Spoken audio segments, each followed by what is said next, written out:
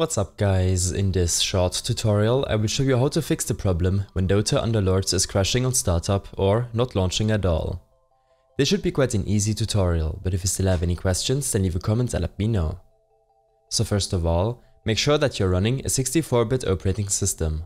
On Windows 10, right-click the Windows icon and navigate to System. Here, you can verify if you're running a 64-bit operating system and 64-based processor.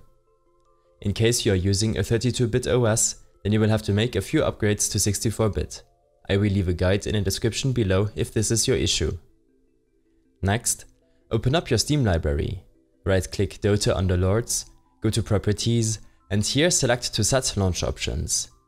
Paste this command line into the dialog box from the description below. The first few commands will emulate the right driver installed for Windows and Linux. Windowed will launch the game in windowed mode, in case this might be your issue, and novid will simply skip the launch animation. If the problem persists, then you will have to manually reinstall the correct graphics driver.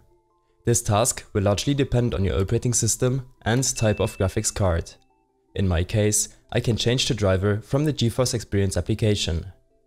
When entering the game, make sure to set the settings back to full screen in order to improve your performance. If you wish to learn more about Dota Underlords, then check out my tutorial playlist linked below. I hope this helped you out, leave a comment if you have any questions and see you in the next one.